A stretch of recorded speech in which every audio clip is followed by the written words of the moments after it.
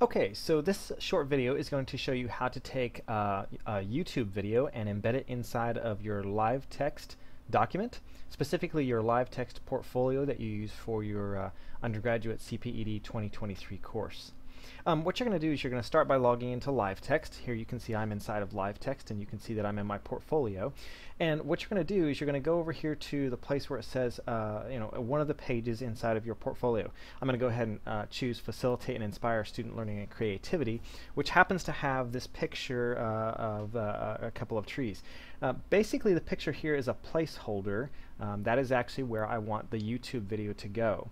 So we're going to go up here to the top right into the section editor and click on Edit.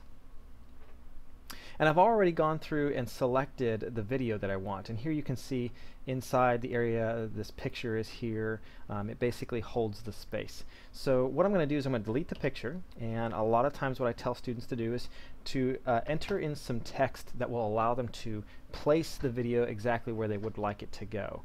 In this case, I'm just putting in XXX.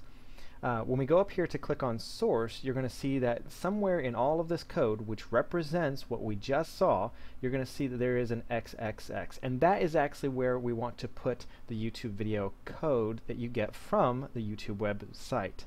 So let's go to the YouTube website. I've already got it open here, and there's a video here that has been created. It is set to public, which is good. That means someone looking at your LiveText portfolio will be able to see the YouTube video content because it is set to public.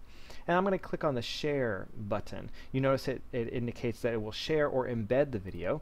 Normally, when you share a video, you merely just click on the share button and grab the URL, or the Uniform Resource Locator, the website address of the YouTube video. But in this case, we really want to embed the YouTube video, not just link to it.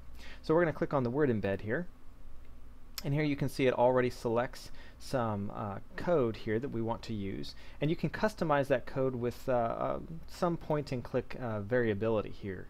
I always tell people to use the old embed code because it seems like it works better with LiveText currently. And you can select the different sizes of the window, and you can even customize the size. For the most part, I tell people to use or choose the smallest one that's available.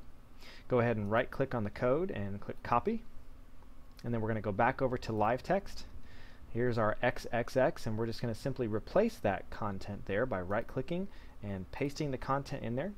Here you can see this is the reason why we copy and paste it in, because it's so much easier to do than to try and type it all by hand. I'm going to click back on the source button.